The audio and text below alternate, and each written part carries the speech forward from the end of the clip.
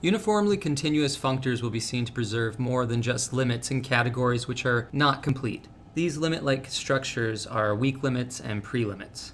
We start by letting D be a diagram in A. Then a cone, Pi on D, is a weak limit for D if and only if, for each cone Qi on D, there exists an amorphism H such that PIH is equal to Qi for each I.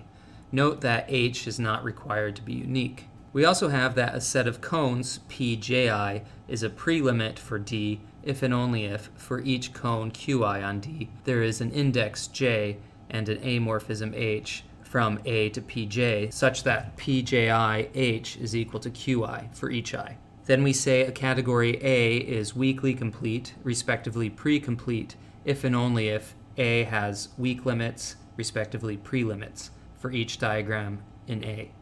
We recall that a monic source is a discrete cone, Pi, such that for each parallel pair of amorphisms, G and H, if Pig is equal to Pih for each I, then G is equal to H. Let's note that limits are weak limits which are prelimits. A limit is a weak limit without uniqueness, and a weak limit is a prelimit where J is just a singleton set.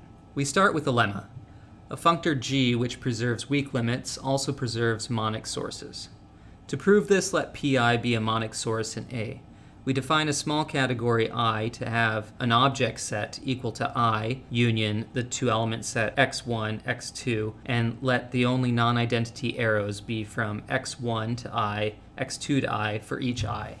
Then we define the diagram D by sending one of these non-identity morphisms, x1 or 2 to I, to the amorphism Pi from A to Ai. So the diagram takes the following shape in the category A. You can see that we have two copies of the monic source with overlapping codomain. Note that A is a weak limit for D. To verify this, let Qi union G1 and G2 be a cone on D, as indicated in the diagram. Then if the two sources are equal, forgetting for the moment that Pi is a monic source, we have G1 is equal to G2 if and only if A is a weak limit for D. Therefore, if it is a weak limit for D, which it is since we're going to assume that Pi is a monic source, then G preserves it, and we have the following diagram is a weak limit in the category B. But by our observation above, this implies GPI is a monic source, and that completes the proof.